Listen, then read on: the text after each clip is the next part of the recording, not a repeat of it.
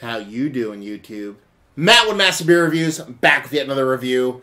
And yeah, a little bit of collaboration time. We have some Evil Twin Brewing. We have some Westbrook Brewing in the form of their Imperial Mexican Biscotti Cake Break. Yeah, a lot of words, a lot of beers. Evil Twin.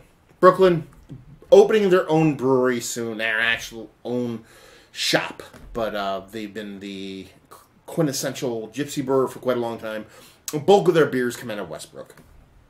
So, with Westbrook, one of their more popular beers, or their most popular beer, is their Mexican cake. Whether it be the base version or the barrel-aged version.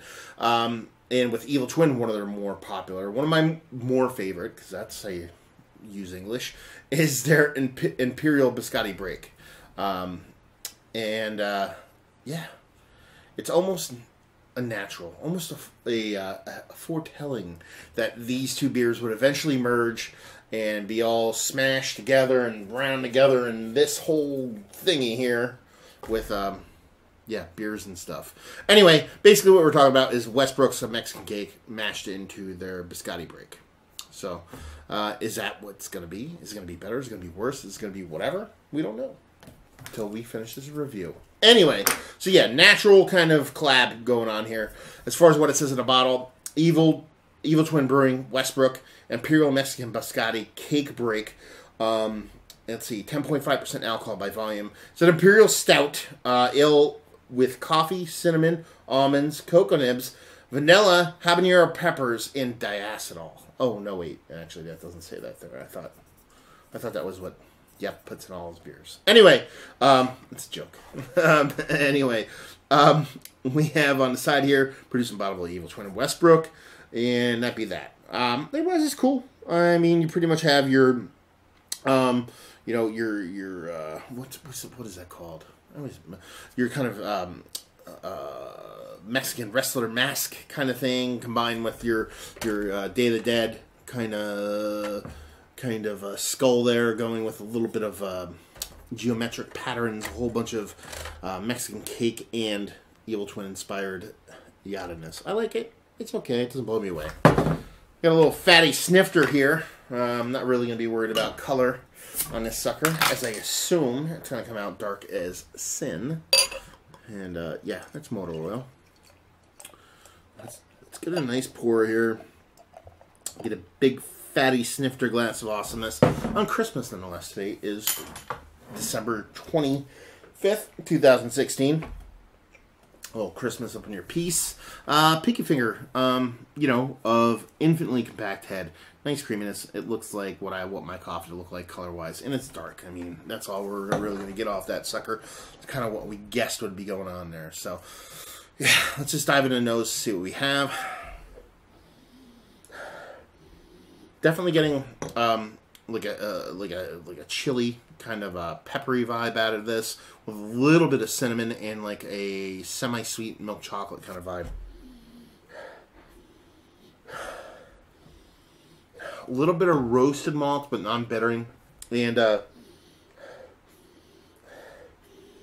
yeah, it's really soft. Like the milk chocolatiness in here. Like I said, it's a semi-sweet kind of vibe.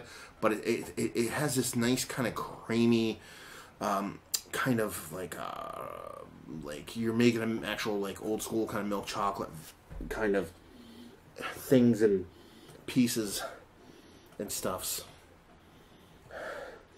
No, it smells really rich, but not overly sweet. Like it smells decadent. I shouldn't say rich, because rich is gonna, you know, denote actual like sweetness. It smells decadent, but not too sweet. You know, I like sweet stuff. Sweet stuff's awesome, but I think as you kind of evolve, just not with beer, but with food, you know what I mean? You start to savor a lot, or start to appreciate more savory things that aren't overly sweet. So when you start to get into desserts, it's not all about sugar, and this kind of is in that vein where it's giving me a little bit more savoriness as opposed to just straight up sweetness, and like that kind of slightly spicy, kind of peppery, kind of undertones and notes and things underneath. Just dig it for him. Make me dig it. Nose wise, at least. So yeah, she looks good. She smells good. Let's see what she tastes like. Cheers.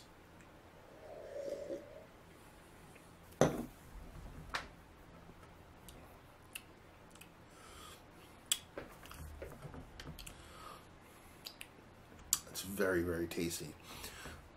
Very drinkable. That's the thing about this. It's very scary drinkable. Was it 10.5%? Not even close to being detectable. Just super smooth.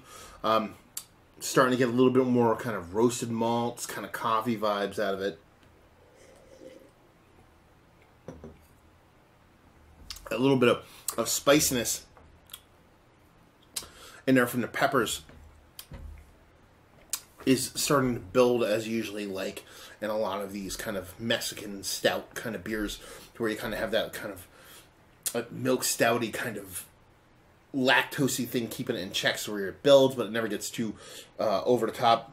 A lot of the ancillary spices like your cinnamon and things like that, they're there, but they're definitely like third and fourth players.